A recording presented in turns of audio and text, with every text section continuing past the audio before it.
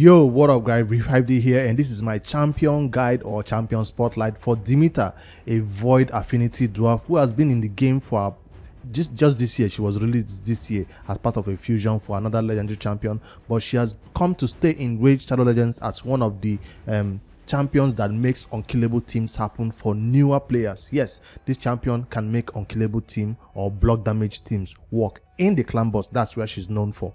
So a lot of players who get Demytha for the first time will look towards building her for the clan boss and use her as a team that can beat Ultra Nightmare for the clan boss. This is not that video. If you want to watch that video on how to build Demytha for the clan boss, I'll pin it above here. I've done it. Deadwood Jedi have done it. A lot of people have done it. Today I decided to take my Demytha, rebuild her or build her for the first time ever, because I already had a Ultra Nightmare clan boss team with double man eater, so I never had an opportunity to use this champion until today. So why am I bringing her out of the vault now to actually build her and use her? Is because of the newest content that was added to Raid Shadow Legends, that is the Iron Twin Fortress, that has so much damage coming in that now champions that can actually block damage are becoming more viable. Now you already have a lot of champions who can already beat that content, but I didn't want to take out my man eater from their clan boss duty roles. Now if you already have your Demytha built for your clan boss, you might not want to use her for that role either, or she will work with the same speed as the clan boss speed. You can just slot her in and it will work. But I had my double man eater bat eater team working for clan boss, so this build, again, it's not a clan boss build. I have to stress that forward. All right, so if you do not know this champion, if you're new to Raid, like I said, this champion is best built for Ultra Nightmare, Nightmare, unkillable teams. Check out Deadwood Jedi and the card I pinned above right there if you want to check out what she does for clan boss. But if you build her for clan boss, she can also walk similar roles because her speed for the clan boss is pretty fast. Yes, over 200 speed makes her viable for other content. So why is she so good in the clan boss, and why am I going to use her in this new content? Is because of this skill right here. Is it the A3? Yes, right there. Places a block damage buff on all allies for 1 turn.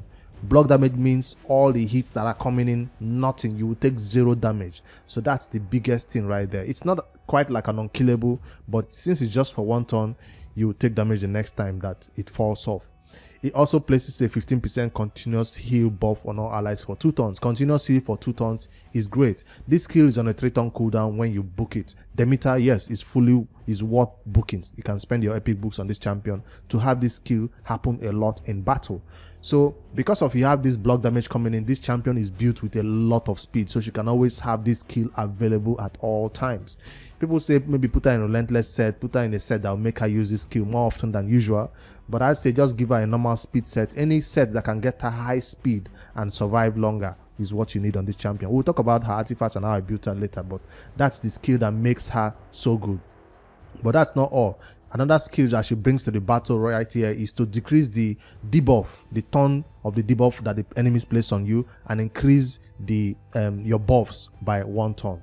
So that's this skill right here. It's like a mini cleanse, I guess. It also does healing for you. This healing might be, and I seen 2.5 is small healing, but it's huge. It could heal your allies to max HP right there. So she's a healer, increase duration of your buff, decrease duration of debuffs on you, and then do a mini cleanse and a heal for you right there to keep your team alive. She also places a shield on this A1. She can't place it on herself, but she places on the ally with the lowest HP on your team. All right, that's Demytha. She does have an aura that you can use her in the leader slot in all battles. Anywhere you can put her in the leader slot of 20%. If you don't have anyone who can do 25% defense or even speed aura that you prefer over there. For blessings, since this is a new thing to Raid, we guess we have to talk about it. I'm looking towards giving her to one of these blessings that adds a little bit of Demytha to her. Now this is only because I'm not using it for the clan boss. Now if you're going to be using her for the clan boss, you do not need to add any such Demytha increase or reduction thing. This champion will receive less damage for each subsequent hit. Okay, this one reduces the damage she takes, which is good. There's one other one I saw about Demytha reduction. I can't find it. Or is this one? No. Cooldown. No, I was looking at this one. That's what I'm possibly going to put on her when I finally unlock her what do you call it, blessing. Anyways, Demytha, welcome to my team. For Masteries, let me quickly head over there before I show you. This champion is built in defense and support mastery because she's a support champion, and you would want to go all the way to timely intervention to have her, you know, taking numerous turns. Again, not for clan boss. For clan boss, you always want to go towards the War Master mastery for your support champions, because I was going to use her for the clan boss. That's why I have this masteries. I've not reset it. When I do reset it, I'll probably go towards this support tree to give me timely intervention to increase my turn meter a lot. But if you're going to be using her for a speed tune team for this Iron Twin Fortress, maybe this will not be such a good idea.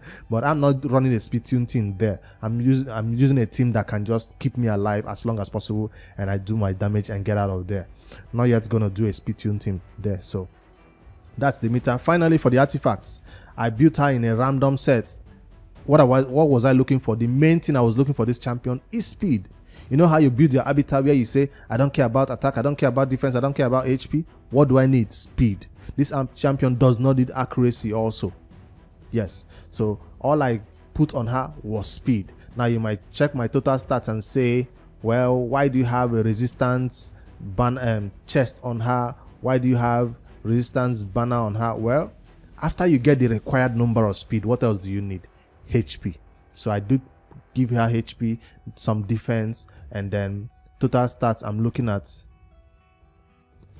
close to 60k HP, which is good, close to 4k defense, which is also good, and check out that speed. I'm so proud of my Demytha build. That's why I wanted to showcase this in this video, because a Demytha of 295, that's almost the speed of a speed booster in the arena. So 295 Demytha will be a champion that will just keep running around to her skills back again and using it before the enemies can, you know, say anything. She has done a cleanse, she has done a block damage. She'll just be running laps around the enemies and having her abilities available for me to use at all times. So that's why I built her, and that's why I want to showcase this speed. I'm really proud of this. Now I try to give a little bit of resistance, because this Iron Twin Fortress, if you bring some resistance and you have a champion who can increase your resistance by 50%, maybe you can have enough resistance to withstand his debuffs, to not resist his debuffs. So I'm hoping to bring in a champion who can maybe increase my resistance. That's why I'm not doing at 500 resistance right now. But for Demytha with this type of resistance for Doom Tower, this will be awesome. That's something I also put in mind. For the Hydra, this will be awesome. When I build champions like this, I don't just think of one place. I was not thinking of only Iron Fortress. I was thinking of Doom Tower and Hydra, higher levels of the Hydra. That's what I was thinking about into consideration when I was building this champion. So Demytha, I've shown my total stats, I've shown the skills, I've shown the masteries. Let's take her into some content and see how she performs. Now, the only piece of content that I'll show you in this video, since that's the main thing that I wanted to highlight, is this fortress. What is our role in this team? So if I head over stage 7, well, this is not 15. I've not yet unlocked 15, but I'm assuming you need a little bit of, no, that speed will be okay. You need a little bit of a reviver to bring her back to life, or to bring anybody that goes down back to life, because that's what I wanted. Normally, you only Demytha and Brogni, you can keep your team alive, maybe in Doom Tower, maybe in Hydra. But if somebody goes down, you need somebody to bring them back to life. So the only damage coming back here is from my main Iron, what's his name now? Geomancer. So I took out every other damage so we can see her role in this team to keep him alive. There's also negative affinity. Demytha, block damage, heals, cleanses, an awesome champion that I've never had the opportunity to use until now. So I'll start out with my A1, because I don't want her doing the block damage yet. If I buff right now, he will take a turn. I'll buff, no problem. I didn't have slow speed on him, but I'll add the slow speed now. One thing to note is that the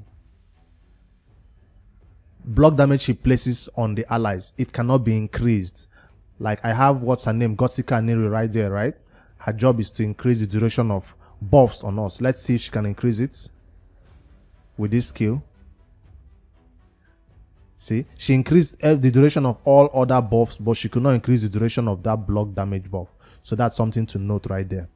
I'm trying to place slow speed on this dude. It's not landing.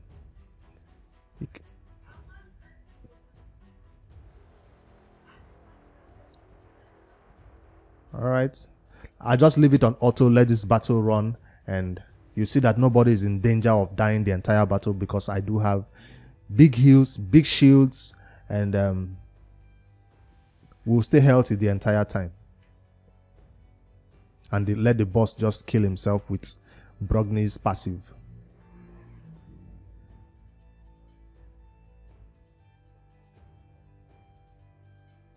Yeah, let him take turns and kill himself. But when the iron brand gets too high, he will begin to take too much damage. That's why I'm trying to get this slow speed on him. I'm trying to get slow speed on him, but it's not landing. Finally, okay, there we go.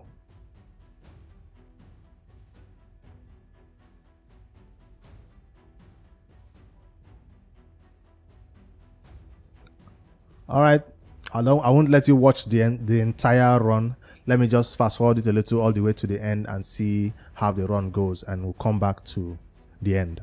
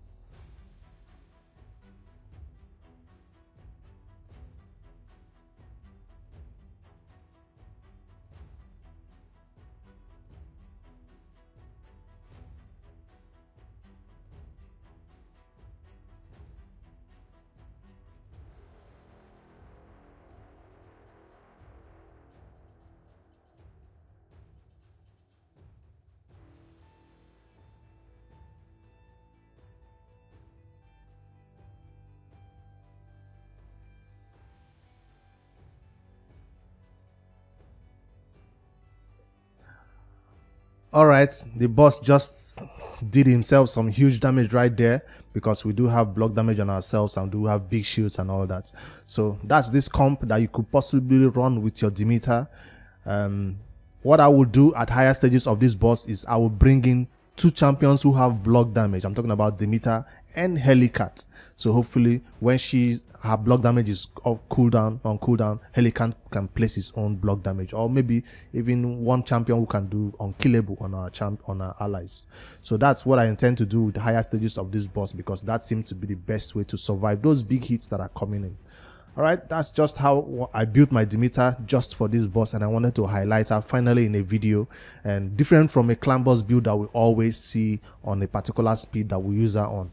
Demytha can be used right now as she is with this new stats in the Doom Tower hard stages as our healer, block damage, and even increase the cooldown. I mean, and what do you call it now?